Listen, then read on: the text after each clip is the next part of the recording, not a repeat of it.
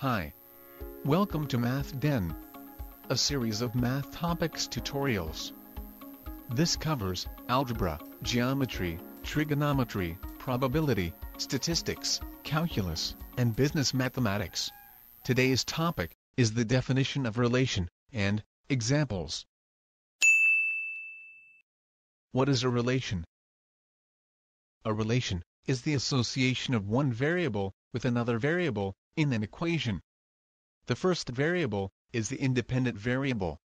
It is commonly denoted by letter x, but other letters can also be used.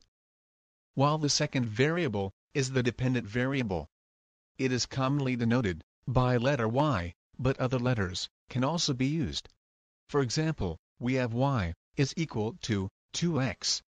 The first variable x is associated with the second variable y. Another example, we have b is equal to a plus 3. The first variable a is associated with the second variable b. Other examples of relation, we have the following. A linear equation. Y is equal to 2x plus 3. A quadratic equation. Y is equal to 3x squared plus 4x minus 5. Or, y is equal to x cubed minus 6. And many more. They are all equation that is a relation. They have one independent variable and one dependent variable associated with one another.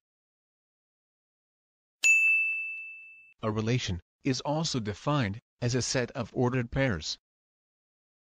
Ordered pairs is in the form of x, y, enclosed in a pair of parentheses.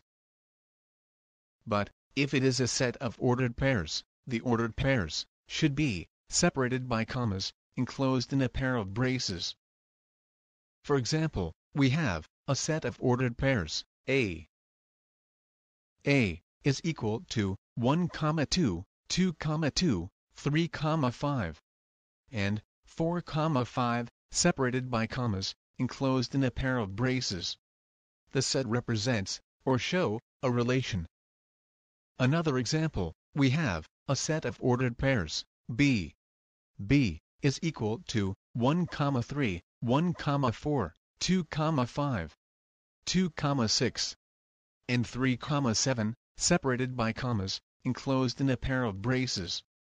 The set represents, or show, a relation. One more example, we have a set of ordered pairs, C. C is equal to 1, 3, 2, 6, 3, 9, 4, 12, and 5, 15, separated by commas, enclosed in a pair of braces.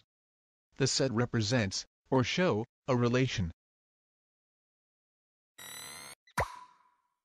Thanks for watching. See you on the next video. Don't forget to subscribe and hit that notification bell for more video tutorials.